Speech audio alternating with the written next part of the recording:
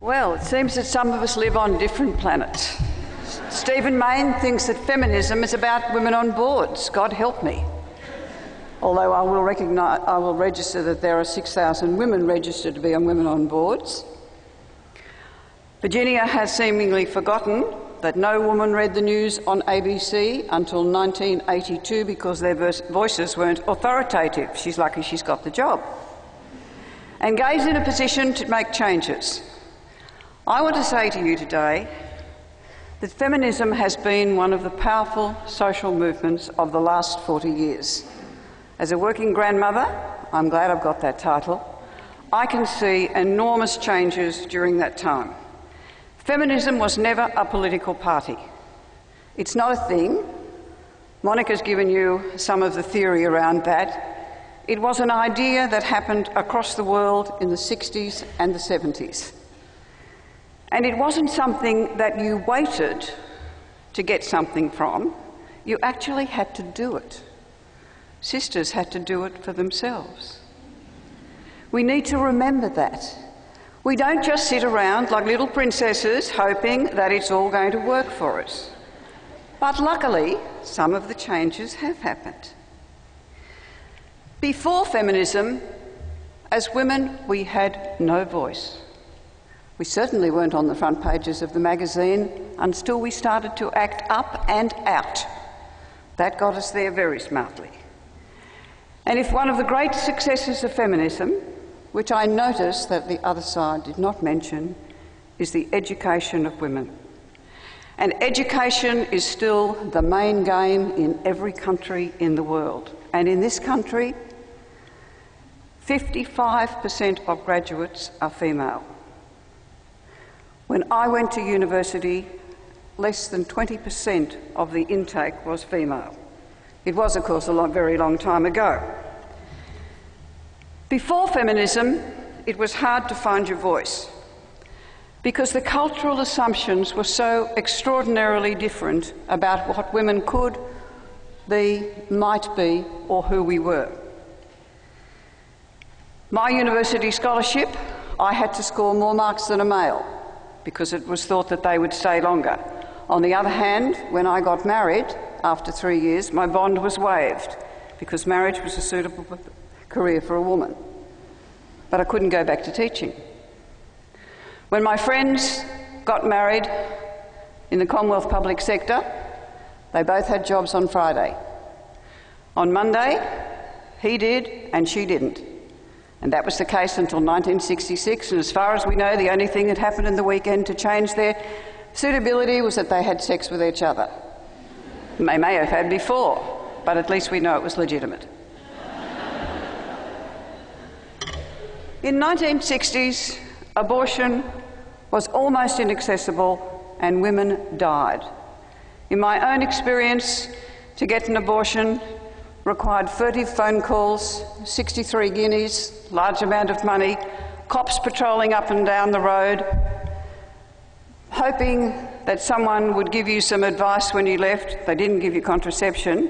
If you were lucky, you got a pill, Panadol equivalent, probably Bex, and asked you to have a good lie down, but not with the bloke. And that was it. Contraception was the privilege of doctors. When I went to my first doctor to get contraception, he said, "I can't give you a script until you're married." It was 1964, and I said, "I'm getting married in 3 months," and he said, "Well, I'll date it the day of your wedding." It's 50 years this year since the pill was available, but it was not available to unmarried women, and when you did buy it, it was classified as a luxury tax, the same as a cosmetic, and it was very expensive and not available to all. And it was one of Gough Whitlam's first things to take the luxury tax off the contraception. Family planning clinics didn't see unmarried women easily. Childbirth was also a doctor's choice. You went along and you said, "I'd like to have a baby," and he said, "I'll knock you out, it won't be quite nice, I look after all my girls really well." Really? I want to do it my way. It required a lot of work. This is what feminism was about. It's the sum total of the parts of women supporting each other and taking up challenges to change things for the better for all of us. In work, we had jobs, not careers, and there were legal impediments like the marriage bars. My story, one of my friend's mothers was a pharmacist. She married a bank manager. You can put this in your file, Stephen. Now the ANZ, then the ESNA. And when they went to a town in Queensland, she said, well, now that we're married, I'm going to get a job in a pharmacist here. I'll probably buy one. And the bank said, no, you can't work, because what would everyone say? They would say, well, we were not paying the bank manager enough money to support his wife. 6 weeks ago, she got her first paycheck. She said, I'll never bank it. I'll just put it there to remind me of how hard it's been. Feminism's worked for her. It might have taken a long time, but it's worked. Equal pay, the unions didn't support equal pay. Corporations didn't support equal pay. It was women who went to get equal pay. And I'm not pretending that we have it. But we have more rights about how to negotiate it than we ever had. No maternity leave existed. When I was teaching, as soon as I announced my pregnancy, they said, right, take you off those classes because you won't be coming back. If I came back, it was as a casual worker. And then, of course, the ultimate cultural assumption. My favourite response to the Women's Electoral Lobby survey in 1972, which polled every member, every candidate for Parliament, to see what the views were about women. And Sir John Cramer, then the member for Bennelong, in response to what is a woman's greatest attribute, said, I think the test for all women, the greatest attribute they can have is virginity. This is 1972. Now, for those of us who'd lost it, we wondered what our residual value could possibly be. Not politics. My argument is that change didn't just happen, and guys, it doesn't just happen. You have to do it. It's not inevitable. Inevitability has never worked for social movements. You have to get on with it. Across the world, women's groups in the 60s and the 70s talked about access to contraception. Yes, we now have it. The right to abortion. Not legal, but we can get one. Equal pay, not perfect, but a lot better, and with legal responses and legal processes that we can go for. Childcare. Still one of the big unanswered ones, because the cultural assumptions around the value of children haven't changed. On the other hand, I am increasingly seeing that feminism has created spaces for men to be better parents and to enjoy their children and have much more equal relationships. It was one of the dreams of the feminist movement. Discrimination legislation is enabling. Changes in divorce law, no-fault divorce in 1975. More women in Parliament was one of the early ones. And so for the 70s, that decade of consciousness raising, we forced Australian politics to respond, political parties, and they did.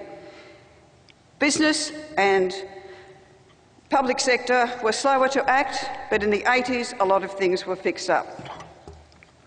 And what do contemporary feminists dream of? We dream of leadership now. It's not just about women on boards, it's about leadership. But we didn't have that language in the 70s. We talked about being equal and no leaders. We talked about flat structures and hierarchies. No hierarchies.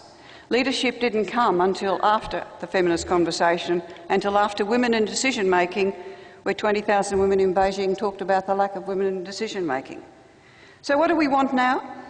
We want to write the legislation. So we need to be in Parliament. And we're on our way. And has nobody on the other side noticed we have a female Prime Minister, a female Premier, a few female governors and Governor-General? We are suddenly finding a difference. We want to be leaders in spirituality and religion. We want to create wealth and write the cheques. We want to demonstrate there are better ways to run business that are more child-friendly. And we want to stop a woman dying every 2 minutes in childbirth and make sure that girls go to school. Feminism has been enabling for women. It's encouraged risk-taking, and it's helped diminish what Simone de Beauvoir described as the concept of women as the other. What more could we ask other than it continues for all, but you have to be engaged. And it's a sign of success, surely. Last week I read in The Guardian that the number of obituaries for significant women is growing. Surely a sign that we're noticed in our dying. Thank you.